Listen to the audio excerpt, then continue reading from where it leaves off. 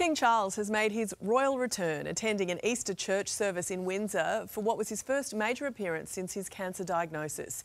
The King looked in good spirits, but there was one big absence, with the Prince and Princess of Wales choosing not to attend. Let's bring in the Daily Mirror Associate Editor, Russell Myers. Good morning to you, Russell.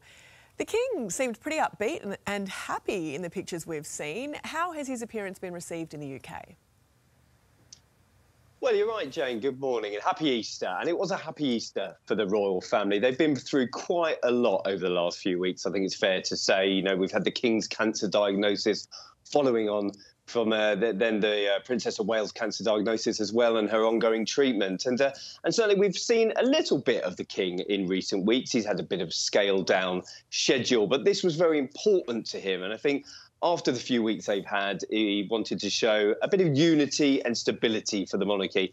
And I thought he looked quite sprightly. He was engaging with members of the public, you know, having a bit of a laugh with them, saying he's doing his best with his treatment when they said, you know, get well soon. So all in all, a job well done. And I think possibly a sign of things to come, hopefully.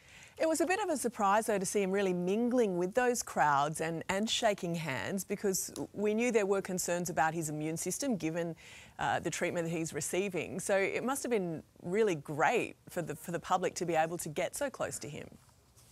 Well, definitely. I mean, you just look at the crowds there. There was an awful lot of people. They let in sort of Windsor Castle, a few members of the public, some of the Windsor staff who have seen him sort of tootling about Buckingham Palace or Windsor Castle over the last few weeks. And you're right, that this sort of scaled-down version of his hectic schedule, which he normally takes on, has been very much in keeping with his desire to sort of minimise the risk of infection. But, you know, people I spoke to at the Palace today said this is a positive step. It's certainly a sign of the time that he wants to get back to some sort of normality of duties. It won't happen overnight, but it's definitely a step in the right direction. So when do you think we can expect him to resume normal public engagements again?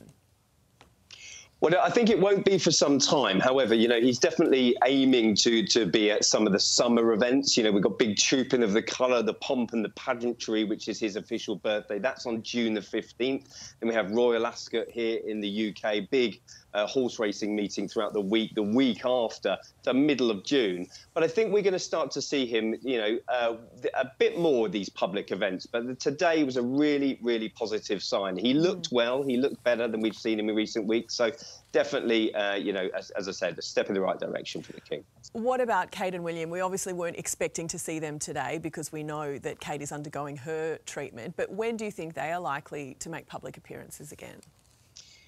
Well, certainly we're going to see Prince William after the Easter break. He's going to take a couple of weeks off with Kate and the children. I think that's very important for the Princess of Wales to have her rest and recovery while she's undergoing this chemotherapy treatment. However, listen, don't expect to see her anytime soon. We might, again, see her possibly at Trooping the Colour. She might decide to pop up at a couple of events while she's undergoing her treatment, but a full return to duties won't be expected for some time. And I think, you know, after her public statement a few days ago, all of our thoughts are with her, and it's definitely the period it needs to be for rest and recuperation to get her back to full health as soon as possible.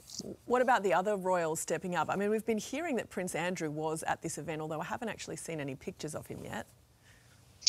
Well, you know, he possibly learned his lesson. I mean, we haven't said that many times, have we? But after the late King of Greece's King Constantine's memorial, when, of course, the King was absent, and we know that Prince William pulled out because of Kate's cancer diagnosis at the time, he was sort of front and centre, wasn't he, a few weeks ago, and all the worst headlines for all the wrong reasons for him. So perhaps learned his lesson. It was definitely very much focused on the King, the Queen, and the rest of the royal family, who is pretty much clubbed together in these hours of need. So definitely one for the family, and hopefully, you know, some good news for the King at least.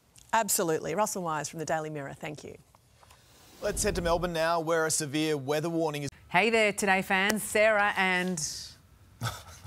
What's my name again? Oh my goodness, Carl. Hey, thanks for watching our YouTube channel, though. Subscribe now for more news, special reports and amazing Aussie stories. And Carl misbehaving, Whoa, of course. That never happens. Always happens. What's she talking about?